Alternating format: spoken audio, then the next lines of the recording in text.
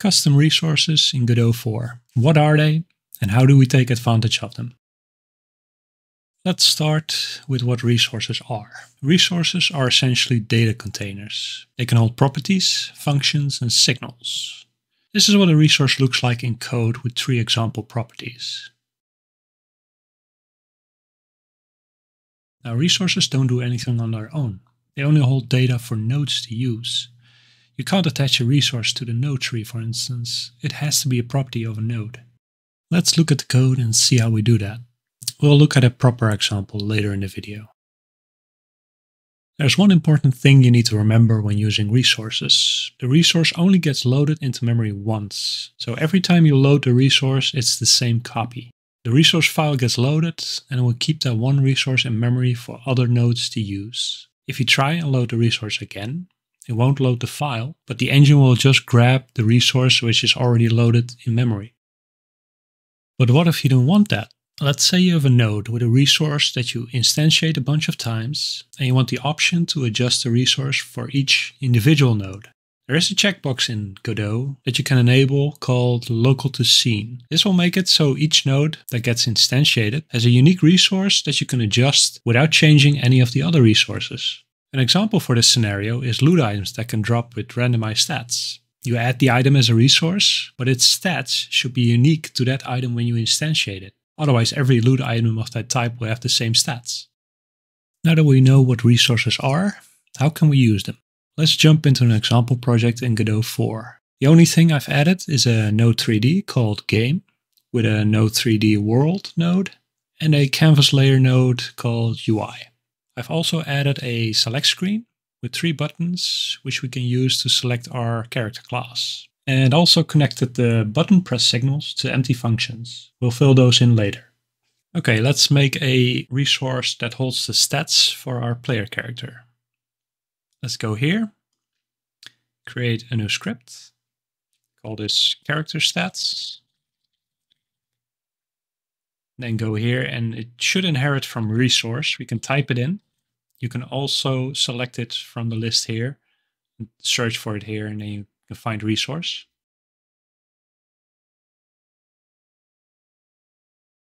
Let's go through the code. Since we inherited from resource, it already added the extends resource for us. Let's first add a class name, so we can use this class in other scripts.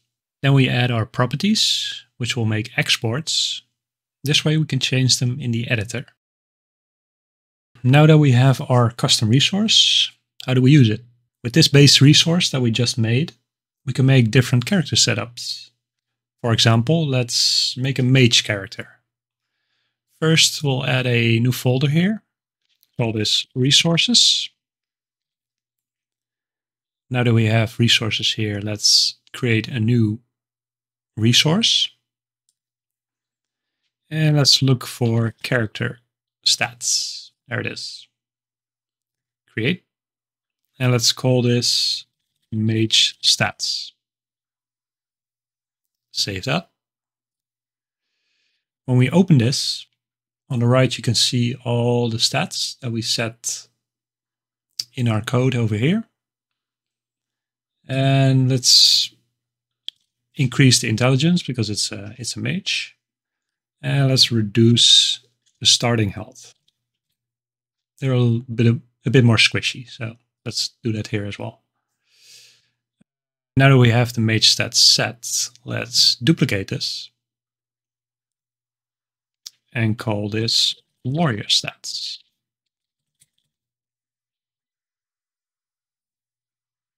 Okay, let's open it up. Let's change these back. So intelligence is going to be 1. Strength is going to be 10 for the warrior. And we got the starting health. Let's set that back to 100. Okay, let's do one more. Let's duplicate again. Let's call this rogue stats. Open it up. Double click to open it, by the way. Let's set the strength to 1, dexterity to 10. And let's make the starting health and the max health 90. A rogue is slightly more squishy than a warrior. And let's save that.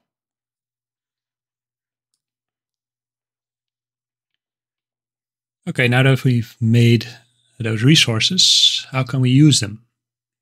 First, we're going to make a player scene. So let's right click and create a new scene. I'm going to use a different node because it's a player. Let's do a character body 3D. And let's call this player. Okay. Let's add a collision shape just so we don't have that annoying triangle here. Let's add a shape. Just do a sphere shape. It doesn't matter that much. Okay. Let's save that. And let's add a script to the player. Attach script. Call this player. That's fine. Inherits from character body 3D. And create. Let's check out the code.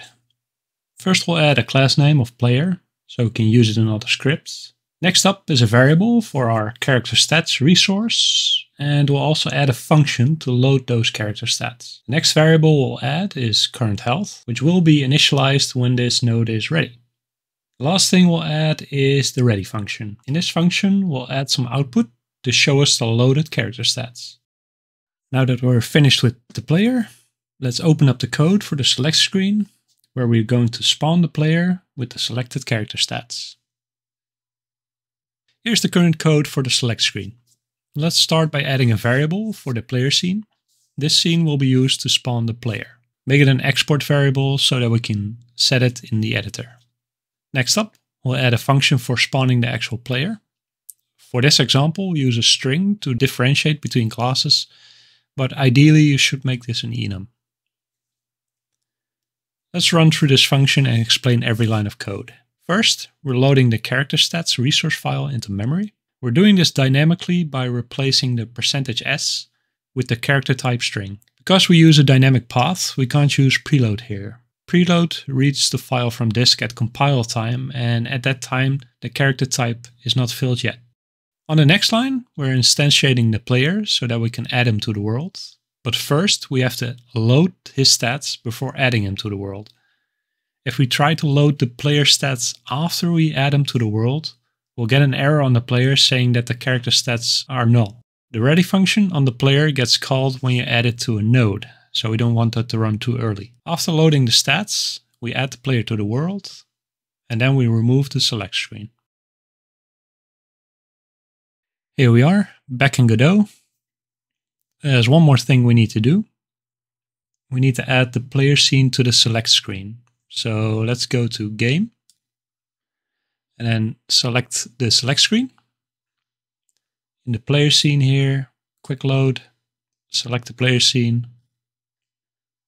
And that's everything we need to do.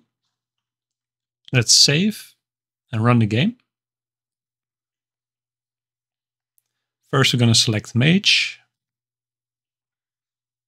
And in the output at the bottom here, you can see starting health is 75, intelligence is 10, and the rest is 1. So that's correct.